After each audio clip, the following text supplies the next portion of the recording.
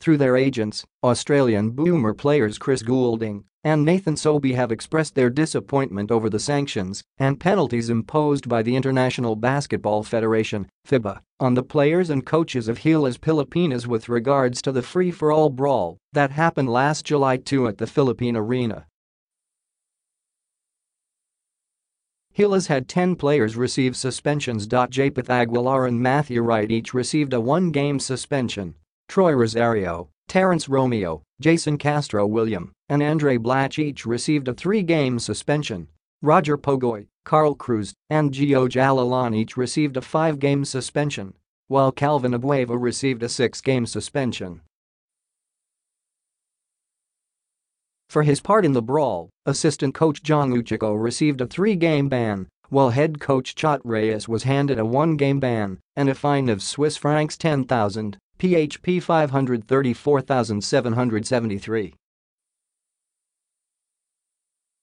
27. Goulding, who was ganged up on by multiple players and coach Jong Uichico, called the 3-game ban Uichico was slapped with was farcical. The most disturbing aspect of FIBA's ruling is the fact that assistant coach Joseph Uichico, who in my opinion is guilty of attempting to cause grievous bodily harm that could have easily resulted in the death of Chris Goulding, has been given a farcical 3-game suspension, Goulding's agent Daniel Moldovan said in a statement. What message is FIBA sending to children all over the world when a violent and nonsensical act such as this is given nothing but more than a slap on the wrist? Coach Uichico should never be allowed to coach a FIBA-sanctioned game ever again. On the other hand, Sobey, who was clocked by off-duty Gilas player Jio Jalalon, is seeking damages for the brawl. The fact that a suspension was not handed down to the individual who threw a chair at Nathan is of great concern, Sobey's agency Mogul Sports Group said in a statement.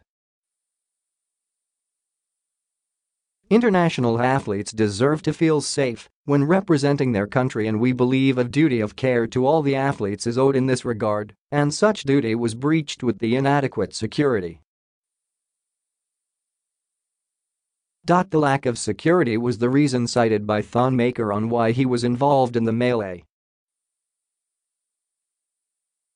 I tried to break up a conflict, but without security, things quickly devolved into a very dangerous situation where I needed to act to protect my teammates and myself from imminent harm, said Maker, who was dealt a 3-game suspension. The legal counsel of both players are considering all options in the interest of player welfare. Basketball Australia is giving careful consideration about the appeal process for these sanctions. Deadline for the appeals is set on August 2. Goulding was slapped with a 1-game suspension, while Sobey had none.